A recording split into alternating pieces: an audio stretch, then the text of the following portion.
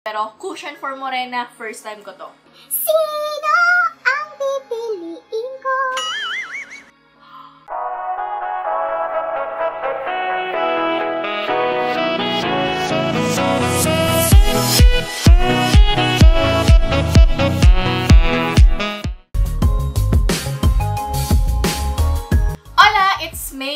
Welcome back to my channel. So for today's video, eto na ka-Besibels yung matagal nyo nang nire-request. And finally, di ba sabi ko sa inyo, i-review ko siya kapag naayos na natin yung setup. So pinrioritize ko talaga ito. I have here the Superface na cushion. Actually, it's a set. Merong pang contour, pang kilay, and lipstick yata.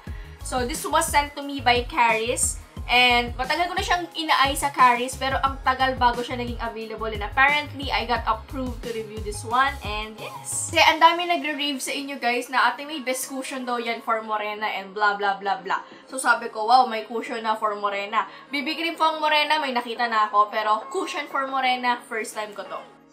Ang laman niya ay ganito. Wow!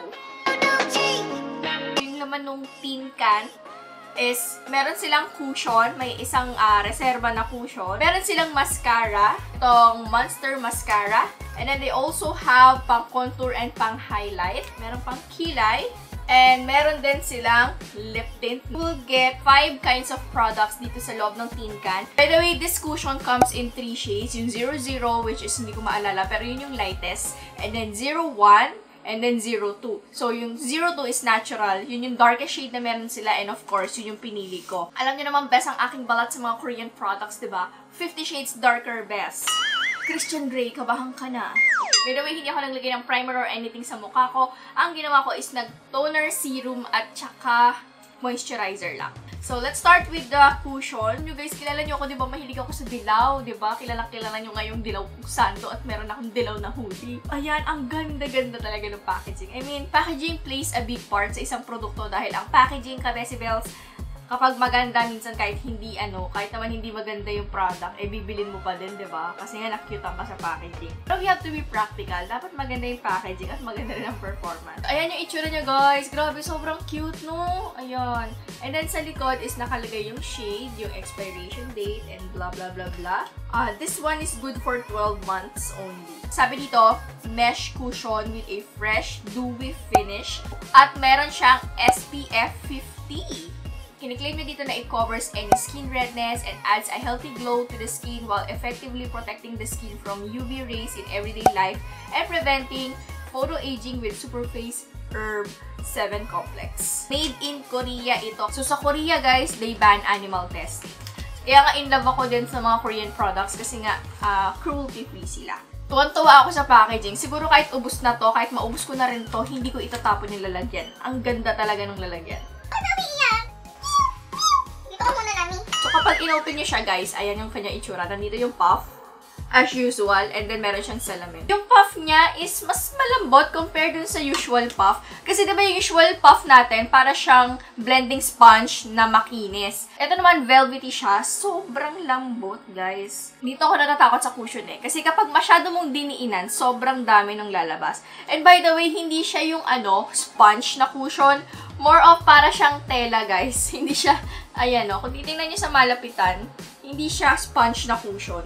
Okay, let's try this. Once you get products, ayan na siya. Nagkakakulay na siya. Let's try to put this sa isang side lang muna ng aking mukha para ma-compare natin yung pinaka-coverage niya between the two.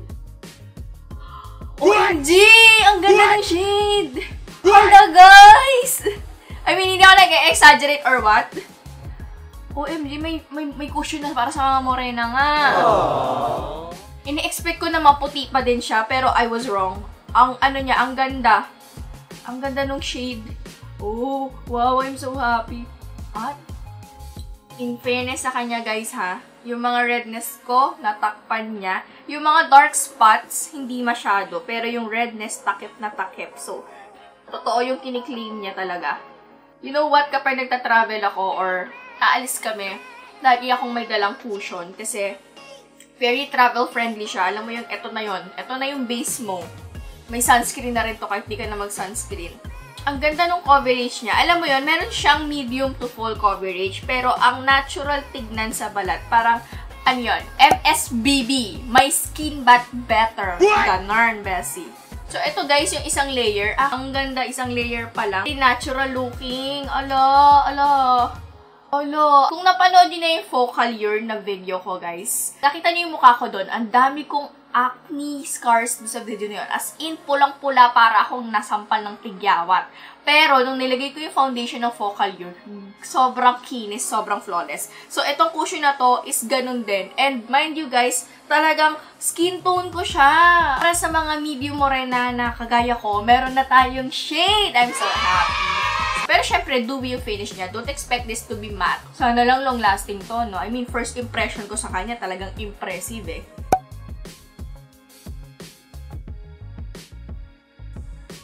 Tsaka guys, yan isang layer na gaganunin ko, takip yung redness. So, medium to full talaga yung coverage niya. Yung mga dark spots medyo kita pa, pero yung mga redness walang-wala talaga. And I really like na very lightweight sa mukha. And, ang bango niya. It smells really nice. Amoy mabangong halaman, bes. Pero guys, alam nyo, yung pagka-dewy niya, hindi yung dewy na malagkit tignan, hindi yung dewy na dugyot. Kasi meron tayong dewy na fresh, meron dewy na dugyot. So, hindi siya doon sa dewy na dugyot. Doon tayo sa dewy na fresh, Besibel. Siguro kung nasa malamig kang lugar, tapos dry skin ka, kahit hindi mo siya iset kasi ang ganda, ang healthy nung glow. Ba't ang ganda-ganda niya? Nakakaloka. Anyway, I have here, dito naman tayo sa pangalawang produkto nila, which is the Superface Camera Ready na Pro Fix Contour. Walang FX nila, fix or effects to. Kasi di ba sa atin, quick effect siya. This in the shade number 2, natural din. Kasi nga yun yung darkest shade. Of course, we need to choose products that are 50 shades darker. Parang ang light nito sa akin. So, ayan siya guys, yung pang contour nila. Shading cream ang tawag nila dito. And then, yung isa naman is highlighter. Ay, ang ganda ng highlighter, besh. So, guys, ayan yung pang-contour sa taas and yung highlighter sa ibaba. Yung pang-contour, i-apply ko na, pero yung highlighter, mamaya na. Let's try it. Ewan ko kung nakikita, ha? Layo ko kasi sa camera, 10 feet away ako sa camera ko, nakakaloka eh. Ito yung problema ko dito. Lalo na sa bandang noo. Sa bandang noo, hindi masyado nakikita sa akin eh. Siyempre, ang ilong. Blend ko lang siya using a brush. Ayan, nagkaroon naman tayo ng konting shadow. Pero sa shade niya, I think kung mas dark pa dito, yun yung babagay sa akin. Like, alam mo yun, yung kitang-kita. Parang, ang nangyari, naki-blend lang siya sa balat ko. Hope they'll produce darker shade for this. Sobrang dali i-blend. So, sobrang dali niya i-blend, hindi mo na siya makita. Girl, na-blend na kasama ng cushion. Kakaroon naman siya ng konting shade. Pero not as shady, di ba? Hindi naman ganun ka-shady ha. Hindi ganun ka-shady. Ay, okay lang pala. Nagkaroon naman pala ng depth. Dito tayo magkakaalaman sa ilong, girl. Okay, so ngayon maglalagay tayo nung kanilang, walang nakalagay, pero Superface lip tint daw ito. Hindi yata pwede to sa cheeks. I-attempt lang natin, ha? Subukan lang natin, wala namang mawawala. Hindi naman natin ikamamatay kapag sinubukan natin. Dapat mga bagay na sinusubukan mo talaga. Dahil kapag hindi mo sinubukan, hindi mo malalaman. Charot. Oh my gosh, lipstick yata to. Guys, hindi ko alam kung pwede to sa cheeks, ha? In-attempt ko lang, ha? Kasi wala tayong blush. Ay, pwede naman. Meron tayong subtle. Pero unting-unti lang. Ay, oh! Mama G, what are you doing there? No! Buti na lang dewy yung cushion. Madali i-blend yung nilagay kong blush-blushan. Again, disclaimer po. Hindi ko pa alam kung pwede po ito sa cheeks. Pero I just tried. Ang pigmented na to. Ang toro yun, lakas maka-fresh. Teka nga, baka nililin lang ako ng salamin. Ay, hindi maganda talaga siya.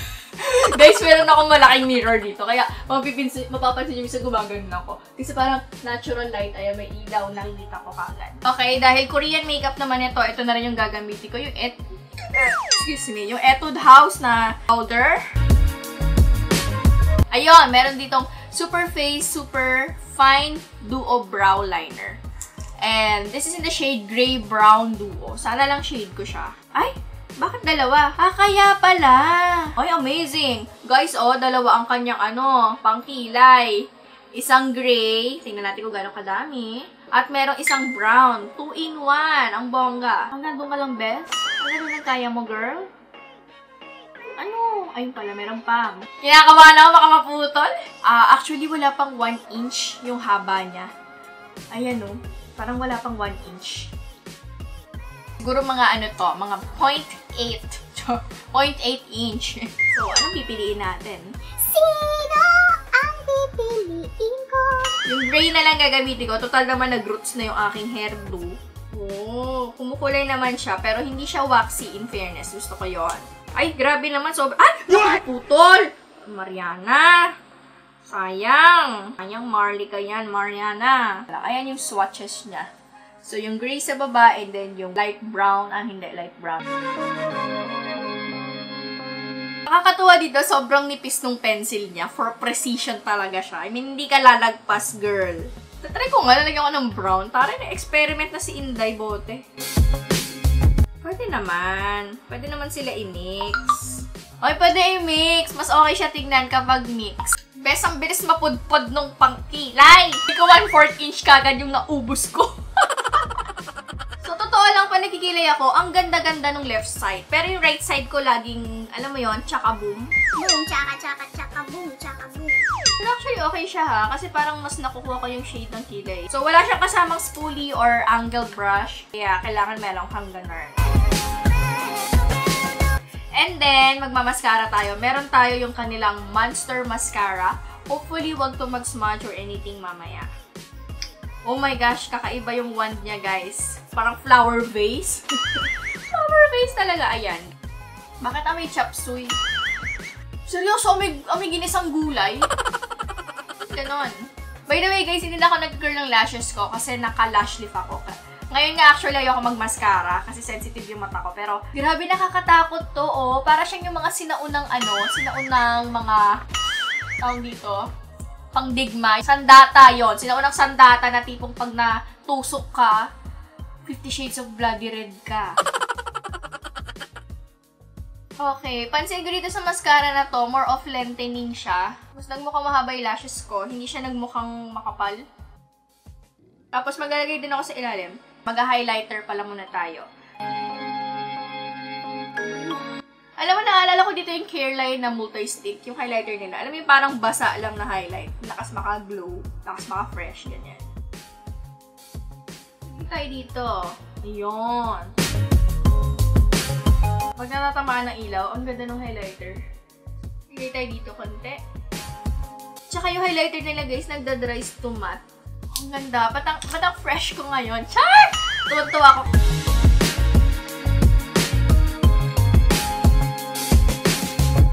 Bango ng lip tint. Kilala niyo ako, guys. Ayoko ng floral na amoy. Pero yung pagka-floral nito, hindi yung floral na amoy bulaklak ng patay. May bango yung pagka-floral niya. Pero medyo matapang. Actually, parang yung espiritu nga nung amoy niya, nalalasahan ko eh. Medyo matapang siya. So, ayan, kabesi ang ating fresh langang peg. Dahil nga dun sa effect nung dewy na cushion. Tapos, nag-highlighter tayo. And, yun nga, ang ganda nung kinalabasan nung highlighter. To tell you honestly, I'm very in love with the highlighter and the cushion. Okay, time check. It's 11:55 in the morning. From time to time, I will be giving you an update kung kamusta naman si cushion, kung huhulas ba siya or magtatagal siya. I mean, wala akong ma-complain, hindi ako nag-exaggerate or what, pero this is the cushion for Morena. Panoorin nyo na lang yung longevity dito sa mga susunod, and then I will be giving to you my thoughts on each product. Hi guys! So, bibigyan ko lang kayo ng ng parang natural light look. Natural light look. So, ito yung itsura ng cushion sa natural light. As you can see, di ba? Ang ganda. Ang ganda niya. Promise. At, tingnan nyo yung glow. And yung kilay, ganyan din itsura niya. At yung mascara, guys, lalo niyang pinahaba yung lashes ko, which is good. Yung lip tint, okay din. And, yeah! So, nag-check tayo 11:55 in the morning. So, mamaya babalita ako ulit kayo kung ano nang itsura niya after ilang oras. Laters! Hi guys! Welcome back. So, it's 3:50 in the afternoon. Talagang tiniming ko talaga siya kung kailangan mag-update. So, 4 na oras na nakakaraan mula nung in-apply natin yung cushion. And as of the moment, ayan ang kanyang itsura. In fairness ha, para sa isang cushion, I'm impressed na maganda pa din siya. So, ayun, nakatapat ako sa bintana para makikita nyo siya sa natural light. Honestly, I'm really impressed ha. Kasi 4 na oras usually, guys, sobrang oily na sa akin ng mga cushion. Minsan wala pa nga 4 hours, nagbablat na ako. Pero ito, ayan, mukhang okay na okay pa din siya ha. I mean, to think na dewy pa yung finish niya to at 4 na oras na ang nakakaraan. And yeah! By the way, sa kilay pala, okay pa din yung kilay ko. Maganda pa rin, hindi siya nagkalat, nag-smudge or anything. Mascara din, walang smudging or anything na nagaganap. And sa lips guys, ayan, yung sa lips is mabilis siyang nabura nung kumain ako ng oily. Kasi chicken joy guys yung kinain ko. And alam nyo naman ang chicken joy, diba? Mantika is life. Chicken oil dapat ang tawag dun eh. Charang. Kumbaga, stain na lang yung natitira sa labi ko. Alam nyo, kapag nag-set kayo ng powder, kapag niretouch nyo to, feeling ko mas tatagal pa yung cushion. So, ayun lang aking update on the 4th hour mark. So, later on, I will be giving you another update on how it's gonna look like sa aking mukha. And dito tayo, guys, kasi maganda yung ilaw dito. Oh, diba? Kitang-kita nyo ang aking pores. Hi guys! So, sorry, nakatulog po ako, no? Hindi ko alam kung anong meron sa panahon ngayon, pero, sa cellphone ko. Isipin mo ha, 6:30 na po ng gabi. Pero tingnan nyo yung araw, besh, nagwawala pa din. Like, ano ba nangyari? Parang kailan lang grabe ulan, tapos ngayon, araw-araw naman tayo, diba? 6:30 in the evening. Yes, decibels, natural light pa rin yan. Ayam ko, meron pa ding araw, 6:39. Hindi rin ako makapaniwala. 7 hours na yung cushion sa mukha ko at yung pangkilay and everything. Basically, ang natitira na lang sa mukha ko is yung mascara, yung cushion, at saka yung pangkilay. Okay pa rin naman siya. Hindi pa naman siya faded totally. Medyo nag-fade lang ng konti, pero okay pa naman. Nakakatuwa yung mascara. Hindi siya nagkalat or anything sa mukha ko. Ayan, oh. Walang smudging or anything. By the way, guys, naka-lash lift ako, diba? Pero hindi naman niya binaba. Ang tara, hindi niya binaba yung lashes ko. And then, ayan pa rin yung cushion. Medyo nabawasan na yung coverage ng cushion, pero it still looks nice. Tingnan nyo, guys, ang fresh pa din tingnan. Although, medyo, yun nga, bawas na compare kanina. Hindi pa ako nagbablat, hindi pa ako nagre-retouch or anything yan sa lagay na yan. Medyo oily na ako, guys, pero hindi pa naman yung super duper na, alam mo yun, nagmamantika talaga. Yan. Konting blot lang siguro, sapat na. So, ayun ang ating 7th hour update. So, I will be giving you another update later on. So, I'll be back.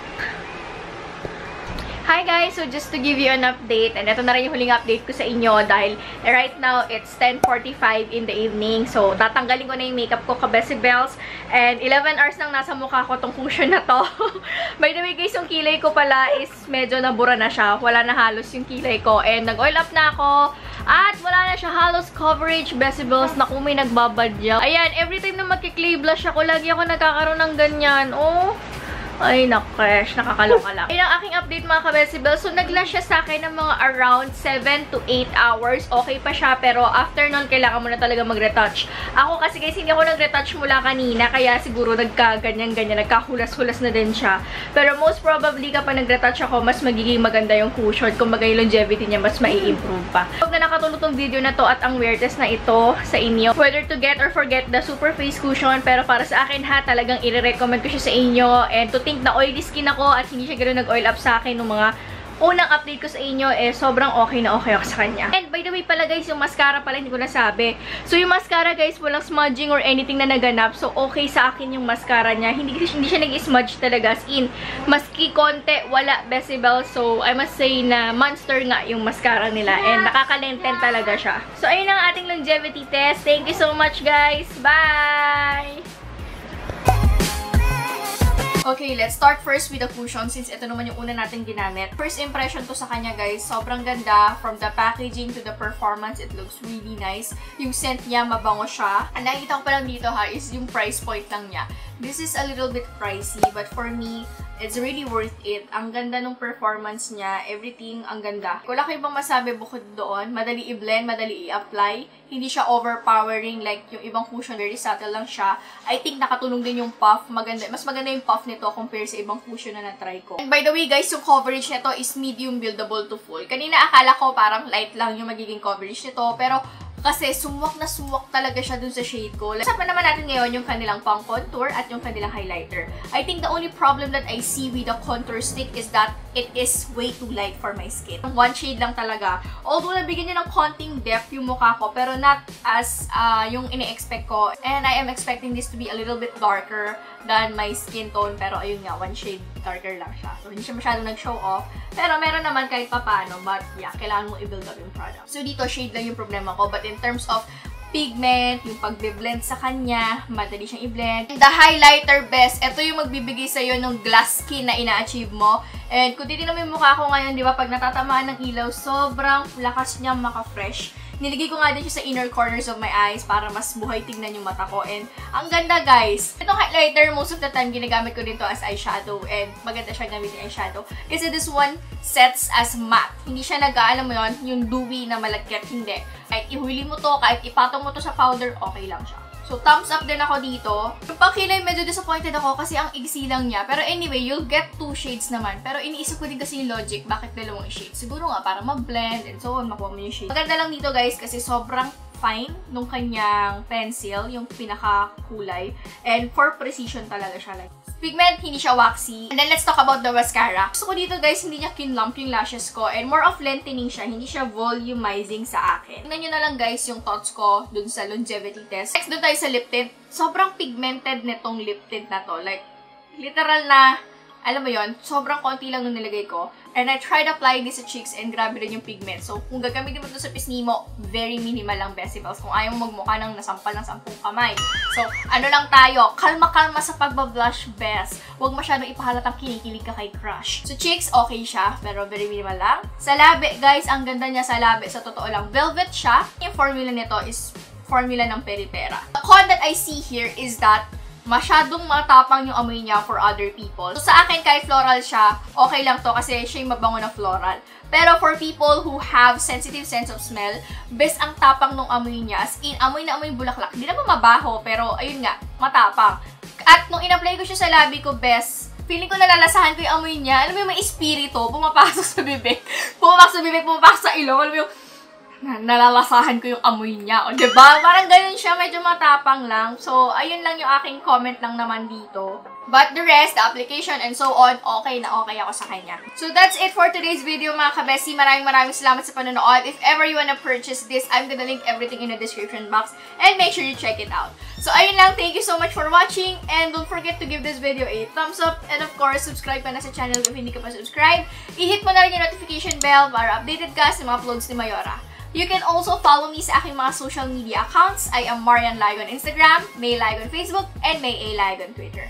Again, thank you so much for watching, and I'll see you on my next video. God bless us all, guys, and bye!